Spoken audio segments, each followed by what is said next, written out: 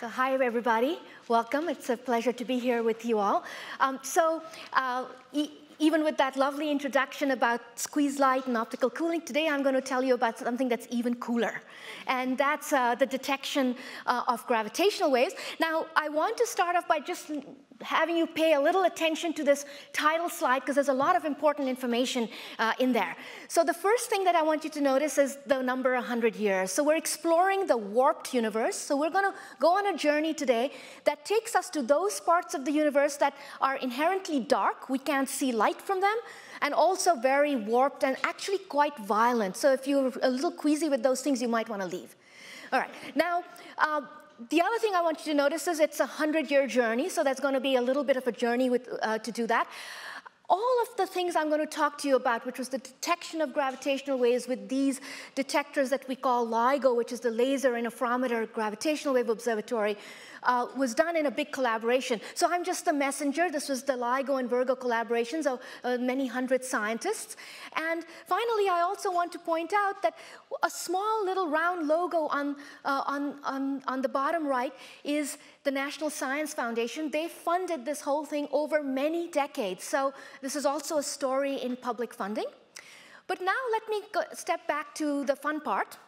And that is to tell you that on the front pages of virtually every newspaper in any language that you choose in any country, the headlines on February 12, 2016 was about the first direct detection of gravitational waves. And so today what I want to do is I want to take those headline stories and unpack them a little. What was the story behind the headlines, and what do we really do? Okay, so the first thing that I want to do is step back a little bit and ask, how do we know about most of the things in the universe? When we look out into the sky, what do we see? Well, it started with the ancients. We looked at things with our naked eyes. And then we got better at building instruments. And eventually we got so good at that we could look at some of the most spectacular objects in the universe. And here's an example.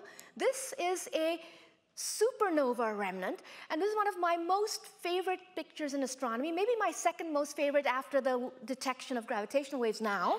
But what this picture shows is it's actually a composite made up of 3 different wavelengths of light. This is an object called Cassiopeia A. It is what's left over after several hundred years after a star died. So a star very much like our own sun exploded. And why did it explode? Because it ran out of nuclear fuel, and so it kind of got crunched under its own self-gravity. And as this process happened, it threw off a bit of material, and that's all the gas and dust you see in different colors.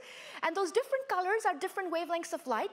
The reddish colors are infrared light, so that's color of light that our own eyes can't see. Snake eyes can, but ours can't. Then the green yellows are optical, which is what our eyes see. And then the blue colors are actually X-ray, so very energetic photons. And what you see is that as these ejecta of gas and dust were blown off by the star, the blues went out the farthest because they're the most energetic. Okay? Now, if you pay very close attention, at the very center of this object, you'll see a small blue dot. Does everybody see it? Yes. What is that? It's blue because it only shows up when you look at this object with an X-ray telescope, Cassiopeia A. It is a new star, a kind of star called a neutron star, and it is the star that's born when this parent star that was like our own sun died. And this neutron star is kind of remarkable. It has about the mass of our sun, but it has a radius that's 10 kilometers. So it's actually about the size of the width of Manhattan. Okay, so imagine that. Our own sun, its radius, 700,000 kilometers. This object, same mass, 10 kilometers. So it has a lot of gravity in it. And that's my point. When stars like our own sun die, they produce these very dense, compact stars called neutron stars. Now, if this parent star that exploded had been heavier, if it had been 3 to 10 times the mass of our sun, then instead of a neutron star, its gravity would have been so much larger that it would have kept shrinking until it became a black hole. And that's how black holes are born. They're actually born out of stars like our own. Star dies. If it's light, it forms a neutron star. If it's a bit heavier, it forms a cousin, which is a black hole. And so that's the process that we see when we look out in the sky with different colors of light. Now, this black hole this is actually not a real picture. The first one's a real picture taken with telescopes. This one is actually an artist's rendition of a black hole. And in this picture, what you see is all this swirl of gas and dust as it's orbiting the black hole. And of course, the stuff that gets too close to the black hole will get sucked in, but there's a whole bunch of stuff around the black hole that's just being swirled around as the black hole spins. And this is the way that we collect evidence for black holes until recently. We look out into the sky, we look for objects like this where the gas and dust around the black hole starts glowing, and usually in the X-ray. You can even see this gas and dust flickering, and the frequency at which it flickers tells you the frequency at which the black hole is spinning around its axis. So that's another thing we learn about black holes. They can spin. But until recently, we have not been able to answer the question of what do black holes really look like? How might we observe them? Because intrinsically, unless they're surrounded by gas and dust, which some are, they're invisible to light. Light doesn't escape a black hole. That's its definition. It's a star that has so much gravity packed into such a small volume that even light can't escape, right? So this brings me to a new type of messenger, a gravitational wave, and that's gravity's messenger. So if we want to understand what a gravitational wave is, we should really think about what gravity is. And the first person who really gave serious thought to gravity and formed a very fine theory of it was Isaac Newton. And so in the 17th century, Isaac Newton had this fantastically successful universal law of gravitation. It was called universal because it could explain why apples fell from trees, but it could also explain why moons orbited planets and eventually why the planets orbit the sun. And it's actually quite simple. If you look at the equation that Newton coined, it says there's a force. If you have two masses, and they have a mass m1 and m2, so two masses, and they're separated by some distance r, then they feel a gravitational force mutually, and that force is proportional to their masses and inversely proportional to the square of the distance. We all learned this in our early physics classes, and it's a beautiful theory. Now, Newton himself worried about something. He worried about this idea of action at a distance. What's that? Well, how can this mass here and this mass there know about each other? What is the way that information is exchanged between them? And that never got solved in Newton's time, and in fact didn't get solved until several hundred years later, 300 years later, more or less. And that was with the work of our next great hero of gravity, and that's Albert Einstein. Now, Einstein was pretty radical when it came to gravity. He kind of told us to throw out the idea of force. Gravity is not a force, Einstein said to us. Gravity is geometry. What does that mean? Well, so Einstein's version of gravity is that when you have some massive object sitting out in empty space, that massive object will warp that region of empty space, very much like if you put a bowling ball in the center of a cushion. The bowling ball will curve the cushion, and if you put a playing marble at the edge of the cushion, the marble must fall into the bowling ball. That was the way he described gravity. It's curvature of space-time, and in fact, he actually was also able to codify it in a very beautiful equation, and that's this equation that relates, on the one side, how energy is contained in a system, and on the other side, how geometry is contained in the system. So this equation, it looks really lovely and sweet, but it is actually really a horrendously difficult equation to solve. And in fact, it has taken almost a century to get even the first sort of handles on exact solutions of this equation in the case of black holes. So that's Einstein's idea of gravity. Now, Einstein added one more piece to this in his general theory of relativity. He asked the question of what happens if the massive object isn't just sitting around, just sitting still. What if it's accelerating? What if it's oscillating or vibrating? What happens then? Well, then his picture was that space-time must ripple.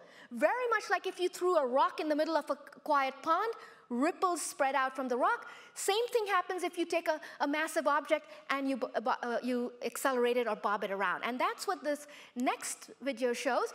Space-time is this flat grid.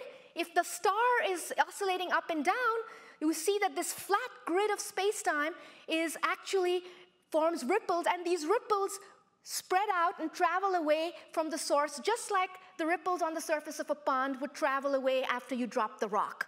And that was Einstein's picture of gravitational waves. These are ripples of the space-time itself. This is, of course, a very simplified picture because it's a two-dimensional representation of a theory which is actually four-dimensional because there's 3 dimensions of space and also a dimension of time. But this is a nice picture to carry. If you're wondering what a gravitational wave is, it's really just a ripple of space-time, and it behaves very much like you would think of other waves. They actually carry away energy, and they have frequencies associated with them, or wavelengths, and all of those things, okay? All right, so if you wanted to do astrophysics with these messengers of gravity, what must you know? You must know a few things about the properties of these lights, of these waves, rather. So ordinarily, when we look out into the universe, we use light. That's what I started my talk with, that beautiful picture of Cassiopeia, And light is created when you accelerate charge. So if you just took an electron out of your pocket and you put it on a spring and you accelerate it, it will radiate electromagnetic waves, which is light. Now, very much in the same way, in a loose analogy, gravitational waves are radiated when you accelerate mass. Okay, so that's the first thing you want to know. Now, it turns out that charges are pretty light. And as a result, you can accelerate them to very, very high frequencies. And as a result, you can have objects that have, that cause light waves with very short wavelengths.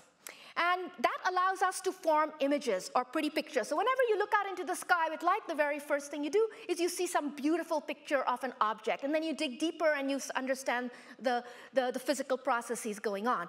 Now, it turns out with gravitational waves, if you're trying to oscillate something that has the mass of a sun or bigger, it doesn't want to oscillate very fast. So gravitational waves are intrinsically low frequency waves, and in fact, their wavelengths are very long. It can be, kilometers to hundreds of kilometers, and as a result, you don't really form these pretty images, but in fact, you form waveforms. And what are waveforms? Waveforms are a way of mapping the bumps and wiggles of the space-time itself as a function of frequency, and that's what that picture in the box shows. We call the amplitude of the gravitational wave a strain, and we'll come to why that's useful, as a function of time. And in fact, because some of the objects that we are looking for with our detectors here on the Earth oscillate at the frequencies that belong in the human audio band, we encode them sometimes even into pretty sound. So instead of pretty, you can think about it this way. With light telescopes, you make pretty pictures. With gravitational wave detectors, you can make pretty sounds. Okay? Now, there's a couple of things, if you're an astronomer, that are very important about gravitational waves versus light. Light, it turns out, is an extremely friendly creature. Every time a photon meets matter, it interacts with it. It gets absorbed, it gets scattered, it gets dispersed by matter. Gravitational waves, on the other hand, are extremely aloof. They interact extremely weakly with matter. And as a result, if you're an astronomer, and you point your telescope at an object and you see the light from it, you have to work pretty hard to decide if the light has somehow been changed along the way because it met some other object as it was traveling from its original source. Gravitational waves, you don't have to worry about that at all. They pass through everything more or less unchanged, so you don't have to worry about what's between you and the source. And the way to think about this, as a nice analogy if you want to carry it away, if you are light, it's like going to a party with an extrovert, and you're ready to go home.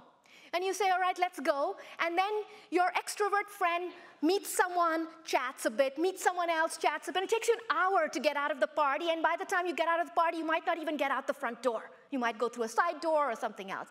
Gravitational waves are exactly the opposite. They're like going to the same party with an introvert. You say, I'm ready to leave. And if you're lucky, they'll say goodbye and thank you to the host, and you're out the front door. Very little interaction. So that's the power of these. One of the powerful things about these objects is that they're actually carry information without much change from when they were generated at the source. Now, just as a reminder, light waves, because the oscillations are pretty fast, those are happening at 100 megahertz or faster, so, and gravitational waves, because the oscillations can't be very fast, they're usually about 10 kilohertz or slower.